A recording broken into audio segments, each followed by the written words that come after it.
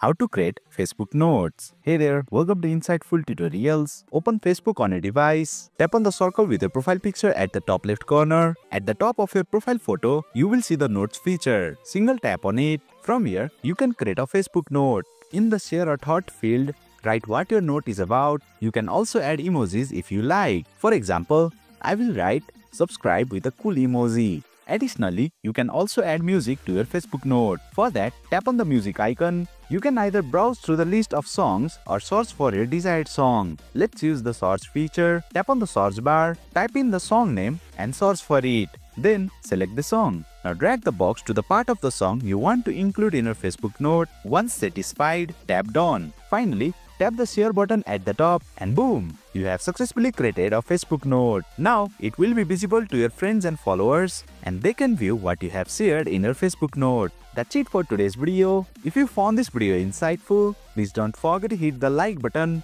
and make sure to subscribe to our channel for more insightful tutorials.